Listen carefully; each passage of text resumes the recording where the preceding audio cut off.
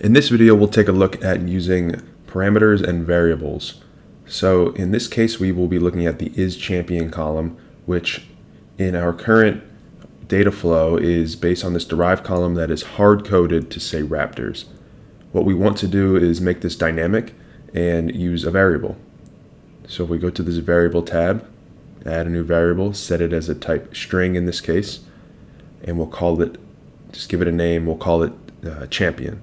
If you don't see this screen, you can go to the SSIS drop-down at the top. We'll give it a value of Raptors.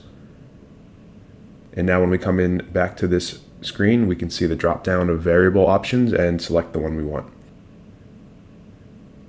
Let's enable a data viewer so that we can see it as it runs, just to confirm what it looks like. Now when we execute it and take another look, we see that this did correctly identify Raptors as isChampion. So let's go back to our actual table and take a look, make sure that it went through, and it did. So that is just on an individual package scope level. So let's delete this, and now if we look at the project params file, we can add this variable here as well in the same fashion. Give it a name, a type, and a value. The difference here is now this can be used across every package in this project, not just the one. It'll function similarly, but it allows it to be used in multiple places.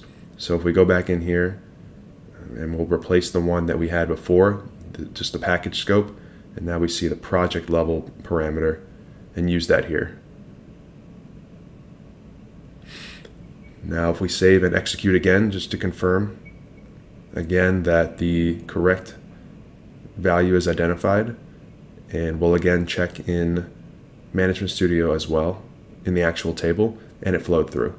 So that's just a simple introduction to variables and project parameters, and I appreciate you taking the time to watch this. Thanks.